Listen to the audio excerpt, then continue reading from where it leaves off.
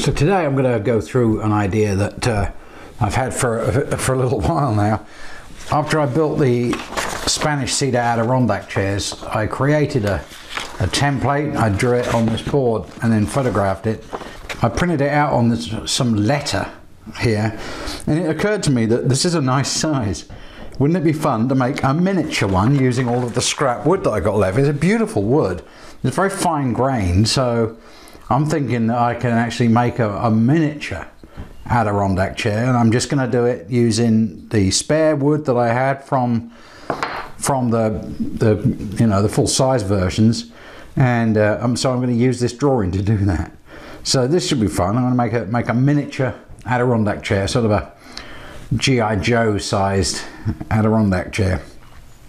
Actually, it'd be a bit big for G.I. Joe, but nevertheless, it's going to be a lot of fun to do that. So I'm just going to use the simplest of tools. Get a nice sharp pencil, some vernier calipers there, and set up the saw and start cutting some planks to the right scale thickness. And I can get those off the drawing and make a miniature chair with it. So stick around if you want to see how I did it.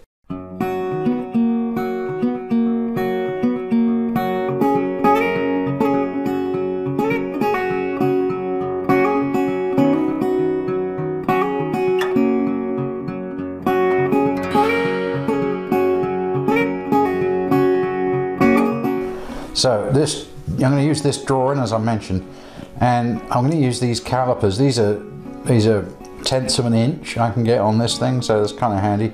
The squares on this are 1 inch, and this is scaled down to those being about 0.2 of an inch there.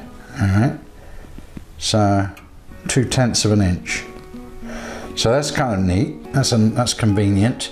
Now there's a couple of places I can determine the thickness of my 5/4, which is actually going to be end up being about 2. If I roll this out, it's about a 2.2 inch tenths of an inch. So that should do it. So I'm going to set the bandsaw to cut that, and I'm going to mark this piece of wood here. It's got sufficient width to do the handles, probably the legs and the struts as well. So I'm going to cut this piece of Spanish cedar depth-wise now on the bandsaw to create some boards that will be a scale of the 5/4 timber I used to make the real chairs. Okay, so let's go to the bandsaw. So this is cool. I can do my takeoffs directly from the drawing onto the tools like this. So that's the thickness I need for my boards for the arms of the Adirondack chair. That's set. That's the 2.2 tenths of an inch.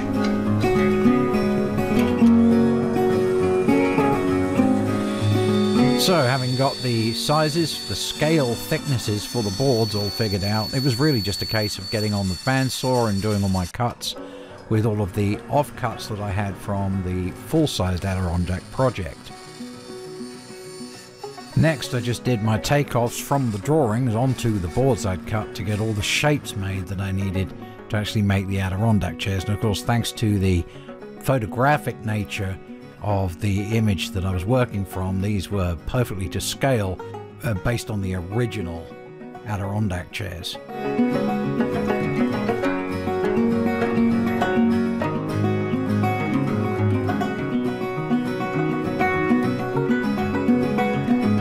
Having got all the parts cut, it was time to start assembling this, and I'm using a micro nailer there that I picked up a few years back, and it's been brilliant. It can fire minute nails down to about 3/8 in length, is what I'm using there, and so I'm using that to help me with the construction. So a combination of that little gun and glue, and then I start to put it together. And interestingly, in the same order, more or less, that I was having to do for the larger ones, to make sure that I wasn't getting in my own way with things like leaving the arms off until last, because otherwise you can't easily staple all of the seat slats on. In fact, I didn't even put the front legs on at first. I got all the slats done first. But before then I had to do the back slats, because the seat slats get in the way of nailing the back slats. So, you know, it's just a case of figuring out the best process for putting it all together.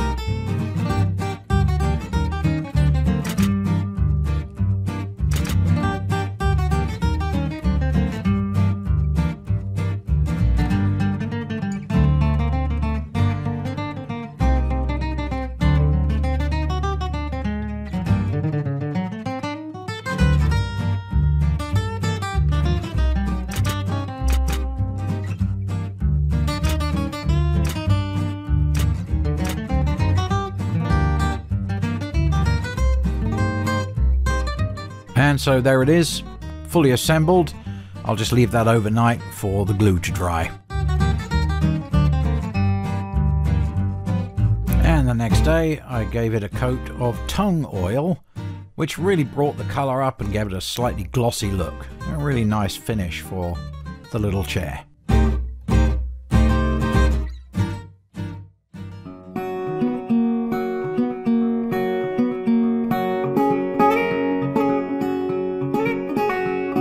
Please click the like button if you found this episode helpful, and we'd love to have you as a subscriber, as there's always something interesting going on in the Smoogleville workshop.